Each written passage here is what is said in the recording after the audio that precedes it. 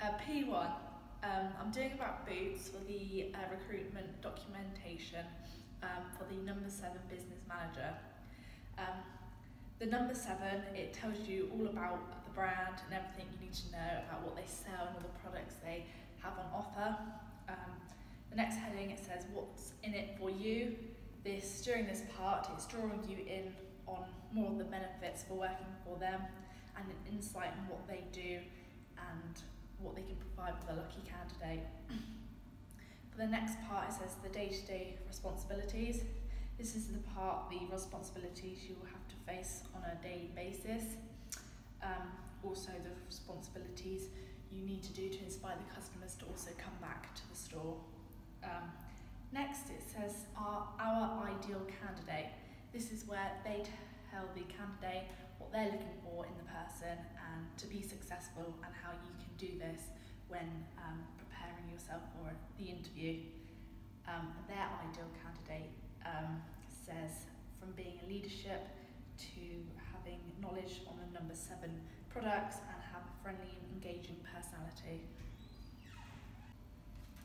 P2, describe the main employability, personal and communication skills required when applying for a specific job role. To apply for the RNLI, the main employable applicant needs to be confident, hardworking, courageous and determined for the task in hand.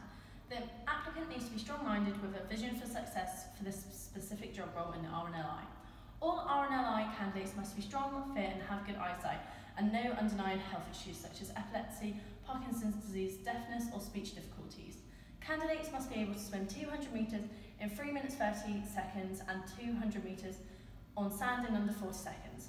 The personal and communication skills needed and expected from an applicant they need to be patient and calm for the important tasks which they will be carrying out. The qualities which an RNLI member requires is to remain composed and reassuring when dealing with different circumstances. RNLI crew members also need skills such as good teamworking skills. In order to get the task done as quickly and efficiently, you need to be able to help and listen to each other. Another skill crew members need is being able to use basic technology. The RNLI in each rescue use GPS, microphones, trackers, helmets/headset, radars and electronic navigation aids.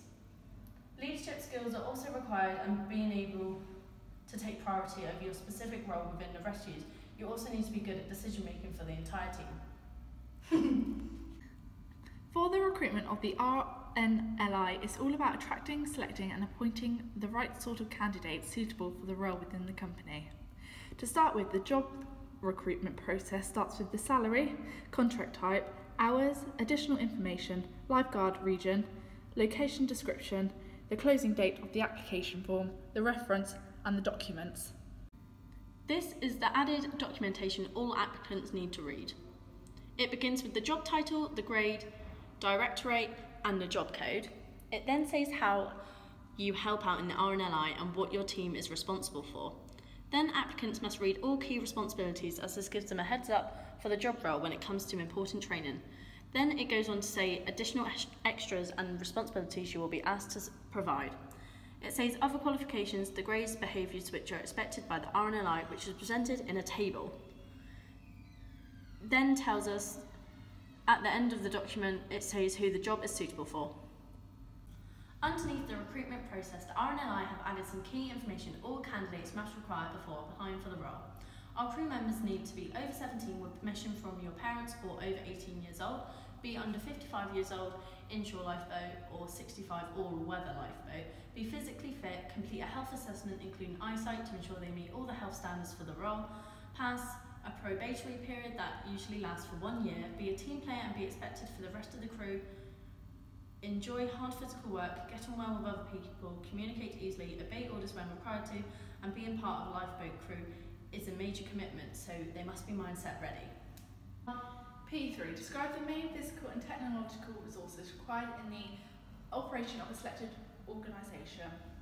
Physical resources are the resources that RNLI need to maintain in order to carry out rescues and specific duties. Technological resources are very important in the charity, otherwise they wouldn't be able to rescue lives as they wouldn't be able to get incoming calls and trackers on coastlines and navigate whereabout the crew and casualties are and wouldn't be able to save lives quickly.